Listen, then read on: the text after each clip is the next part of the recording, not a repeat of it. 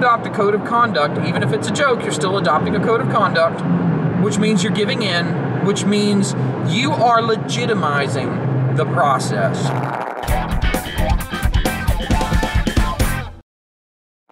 This is going to be an unscripted rant. I want to discuss codes of conduct in software projects. For the past decade or so, there has been a pretty serious influx of rainbow-haired freak bugs into software. More specifically into open source software, although they've infiltrated large companies as well. Traditionally, we've referred to the kind of people I'm talking about as social justice warriors or feminists in some cases, although arguably many of them are not feminists. But the truth is that the only real common thread among them, two things, is that they have a strong bias towards leftism, and they have some kind of social justice bent to them. Some kind of authoritarian identitarianism. Several of them are trans people, but not remotely all of them. There are quite a few people that are just crazy. Notably, a lot of them are not people who actually get a lot of things done, so much as stir a lot of pudding. And some of them can get a lot of things done, but the problem is they get a lot of things done while taking over projects. The code of conduct thing kind of sprung up, God, I don't remember the year, but the most notable incident I can think of was where, what was that project called? Coraline Ada Ehmke, E-H-M-K-E, is the person who is responsible for this. There was a project, I think it was called Opals. A bug report or issue report was filed saying, remove transphobic maintainer from project, or something to that effect. The guy who maintained it, I say guy, but we don't even know who it is. They were an anonymous person with a question mark suit guy for an avatar, but this was on GitHub, and the anonymous person who maintained this repo was like, no. They contribute, you don't, and all I care about is the code. And the thread grew enormous. One of the things that came out of this thread, however, was Coraline Ada Ehmke telling the person, here's my contribution to software. Here is my code of conduct that you can adopt in your project to avoid these problems in the future. Now, it's been a while since I've reviewed this, but the details still kind of exist in my addled little autistic brain. And one of those details is that this code of conduct that was suggested was absolutely ripe for a form of abuse known as rules lawyering. Now, what is rules lawyering? Well, if you have any kind of system, be it a game, an organization, anything with any sort of interactions between people, you have to have some kind of rules, spoken or unspoken, for how those people will behave. Traditionally, the way that people would behave when they're collaborating on any kind of project, anything that was either business or smelled businessy, like, you know, a software project, is what we would typically refer to as professional conduct. That's it. You either were professional or you weren't professional. Professionalism was a pretty well-defined standard. You know, you're not unnecessarily rude to people. You attempt to be diplomatic. It's okay to put your foot down, but you have to do so in a way that is not too aggressive or hostile. There's certain standards of conduct that have been around for a very, very long time as to how professional people treat each other. Now, where this gets into the code of conduct thing is, if you just have professionalism as a standard, well, a lot of people don't need to be told what professionalism is. It essentially boils down to don't be a dick and think about other people before you go off. And it's really just being polite. It's polite society stuff. But The code of conduct thing is an attempt to introduce a formal set of rules that are vaguely written, but that don't, like, because they're vaguely written, they don't really specify the exact way in which someone has to behave, or the exact punishment or censure that must be levied upon someone who violates the rules. Now, this code of conduct thing, by formalizing these intentionally vague, which means easily reinterpreted to mean whatever you want, but on their face sounding noble rules, like, for example, don't be a dick. What does that actually mean? What constitutes a dick under such rules? You know, what kind of behavior violates a rule like don't say things that make other people uncomfortable?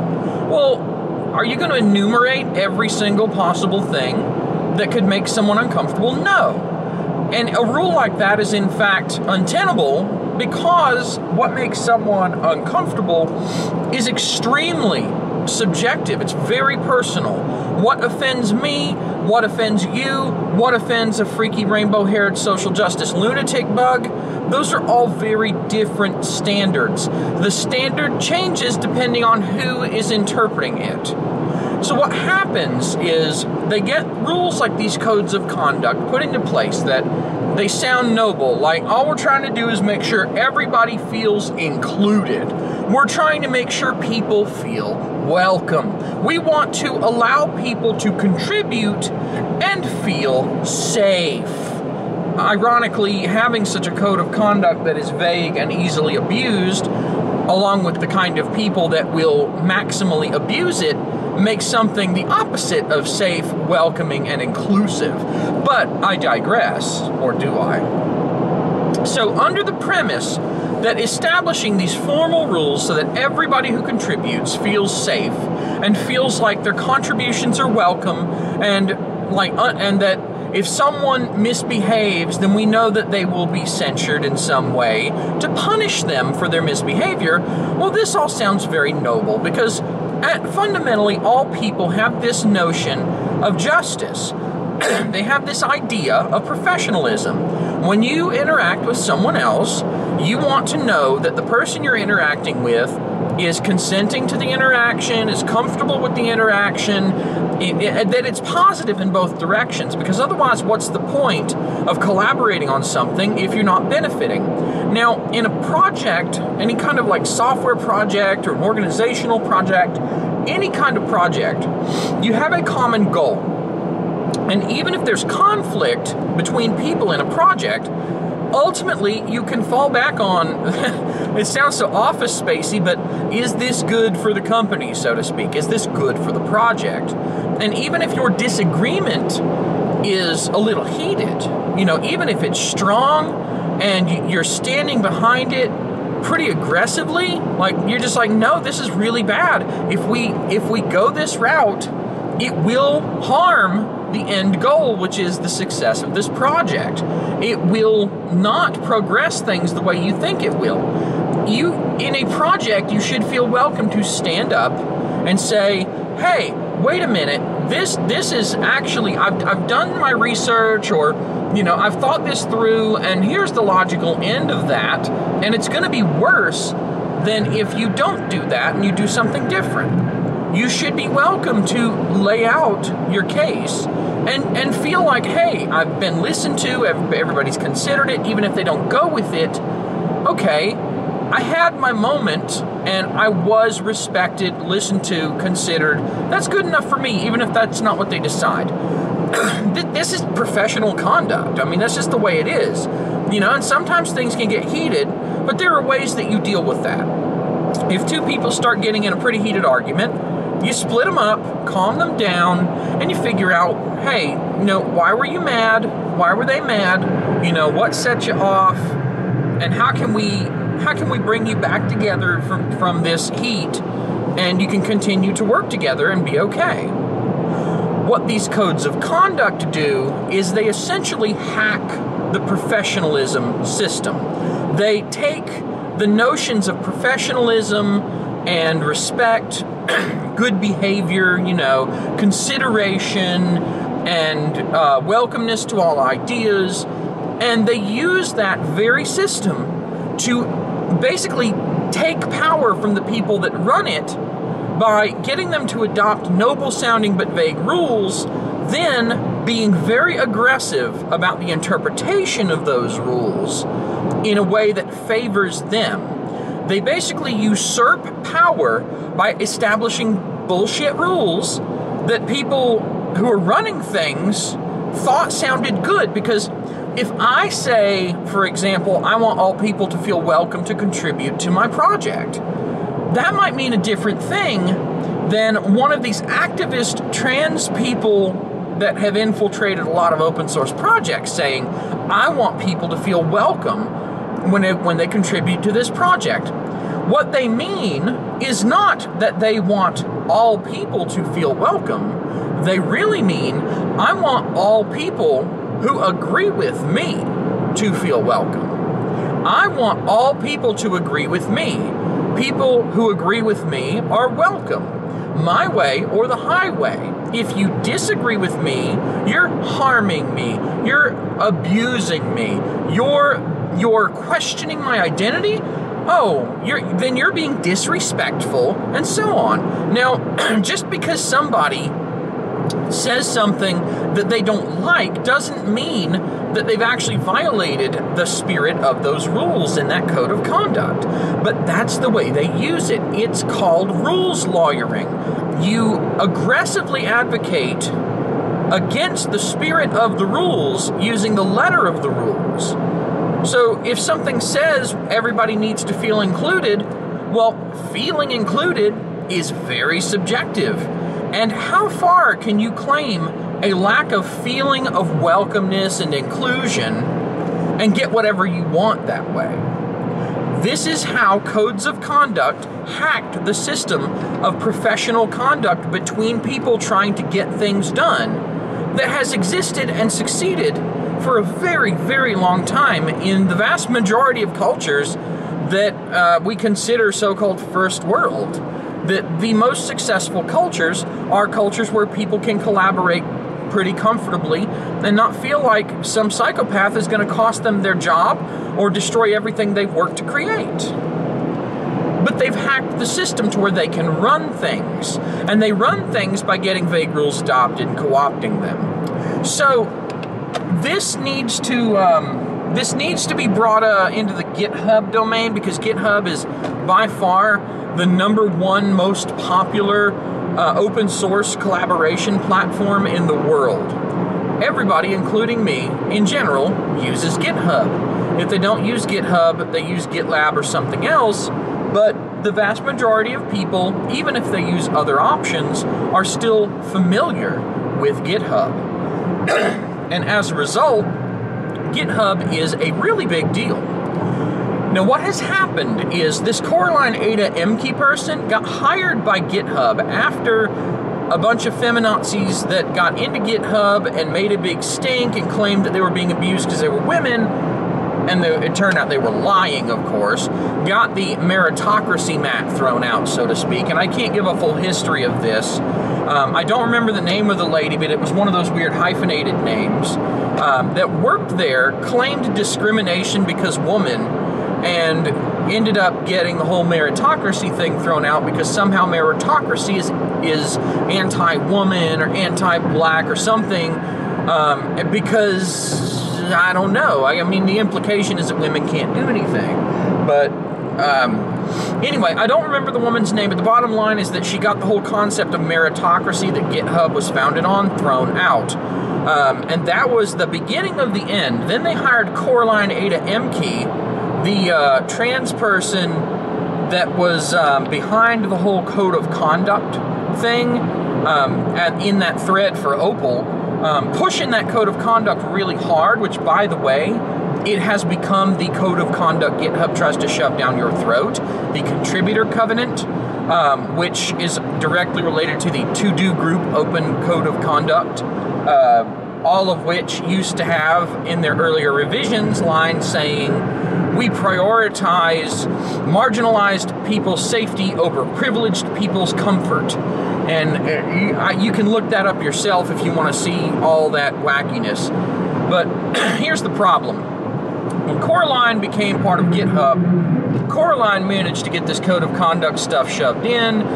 GitHub, you know, basically bent over backwards for this crazy person to do what they wanted. I mean, they hired this lunatic. They let this lunatic, like, basically make the rules. They gave them power. Ultimately, Coraline Ada Ehmke was fired from GitHub because this individual was so intolerable and annoying and just unprofessional, and everybody ended up not liking them. They were so bad that GitHub, which became woke as shit and passed all the, you know, pushed this code of conduct on people and adopted it as their own official corporate code of conduct and everything, ended up firing them because they were that bad of a person. Just nobody could stand to be around them. So, had to go.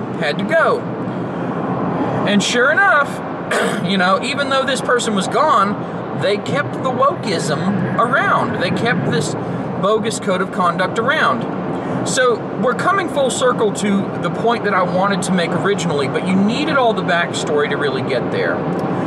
More recently, I was reading a thread on, I believe it was lulz.com. Yes, literally LULZ.com. I don't even know much about the site, but there are interesting things that come up on it occasionally, so I like to read them. One of them was talking about trans people taking over projects and how they'll basically bully any project into getting trans people on, you know, somehow to get into power, and then kick out all the people that disagree with them. And if your project says, no, I refuse to let you take over my project, they'll call you racist, transphobe, whatever, until nobody uses your project for fear of being cancel cultured.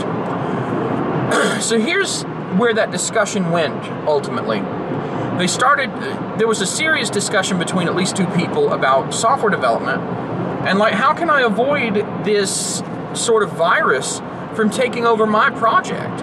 If I want to make a piece of software, put it out there, and I just want people to be able to use my software and be a part of it without all this political crap.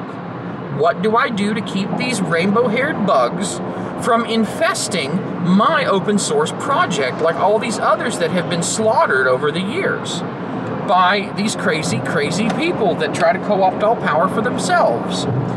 And the discussion mentioned codes of conduct, and that's where we are today, codes of conduct. Now, I put some thought into this because originally what I thought I would do when GitHub started shoveling this code of conduct thing as some kind of measure of whether or not your project, like if you don't have a code of conduct, GitHub considers your project to not be good enough. Like it's not, you know, your project isn't complete. There's some sort of thing in the settings for the project repo that says that like your project status is like not done. You need to, it's like finish filling out your profile type stuff. It's like normally you would have a README and a license so people know what it's about and know the legal terms of use. But now, on par with those two things are also a code of conduct, something you don't need. Now, here's what I thought I would do. I spent a lot of time on this. What if I adopt a code of conduct that's either a joke or an explicit refutation of the code of conduct crap? Because I know who puts these codes of conduct in place. I know why they want them in place. I know that if they're in place, these psychopathic people then suddenly have some armaments to try and come after you, to try and steal your project from you. If your project gets big enough and you have a board instead of an individual, not everybody's necessarily going to be as resolute against letting psychos take over the project as you are. Not everybody will share your vision of not fucking your project into the ground. So my initial thought was something like NCOC, the no code of conduct, which basically says like, you don't need a code of conduct, don't be a dick. And for a few days, I actually was poking around at various anti-codes of conduct. Because my thought was, if I put up an anti-code of conduct, it shows openly, I am protesting codes of conduct. But here's the problem, and this is why I think no open source project should adopt a code of conduct, and if they have, they need to get rid of it immediately. If your open source project adopts a code of conduct, even a joke code of conduct, even an anti-code of conduct, even a I am actively protesting the concept of a code of conduct, then you're still giving in. You're still ceding ground to the freaky rainbow-haired bugs that are infesting software. You are giving in. Simply by adopting an anti-code of conduct, you are still adopting a code of conduct. You are still doing what they want. Not only that, but you're outright declaring, I am anti-you. Please target me, Daddy. Target me harder.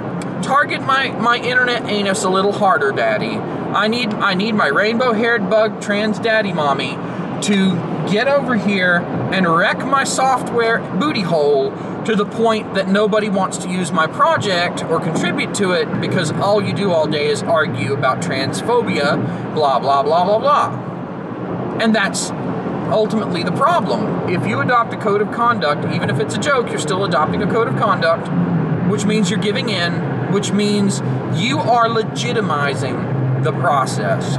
Ergo, none of my projects that I have on GitHub, none of the software that I create, that I control, that I publish anywhere, will ever have a code of conduct.